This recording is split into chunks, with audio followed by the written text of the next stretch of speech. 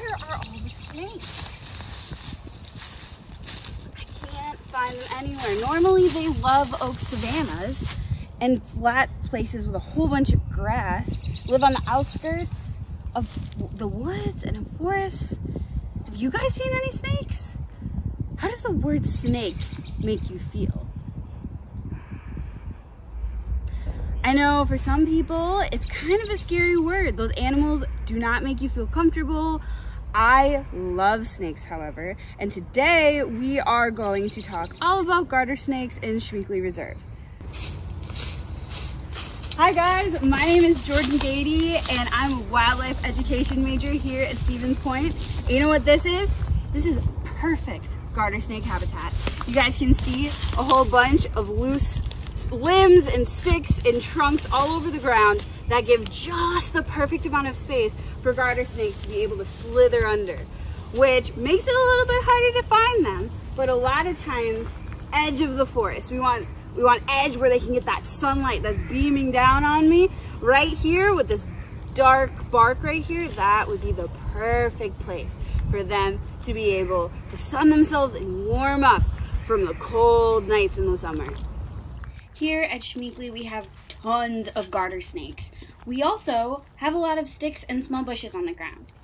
In the springtime, before the leaves are on all the plants, it is really easy to find garter snakes, but also a lot harder because all of these sticks on the ground and small bushes also look a whole lot like snakes.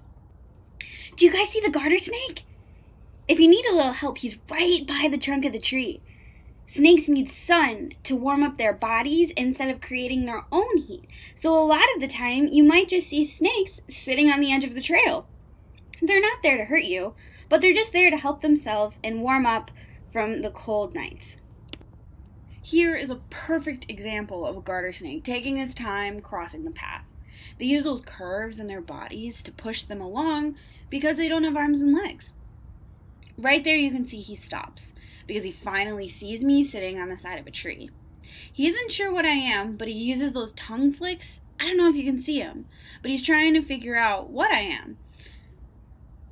There's a super cool organ in the top of their mouths called the Jacobson's organ, and it takes particles from their tongue and sends it to their brain to figure out what's happening. Right there I move, and he sees me and how big I am, and he slithers away.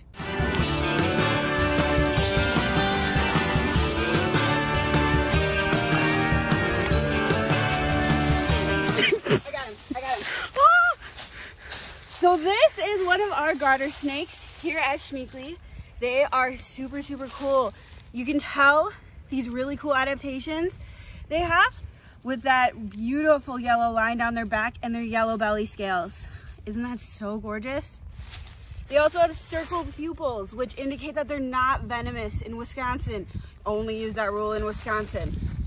But yeah, these guys are super, super pretty. You guys might have seen, they're kind of hard to catch. So now that we know a little bit more about garter snakes, we can now think about ecology and the impact that they have on our environment. Snakes are super, super important because they help keep rodent, amphibian, and insect populations down. Without that, we would have rodents everywhere in our houses, in our beds, and they'd be eating and destroying everything around us and making us sick. So even if you don't like snakes and this video really creeped you out, I hope that you can gain a healthy respect for snakes and know that they are super, super important to a healthy and thriving ecological place, just like Schmeeckley Reserve. I hope you guys watch a few other Nature Note videos, and I'll see you next time.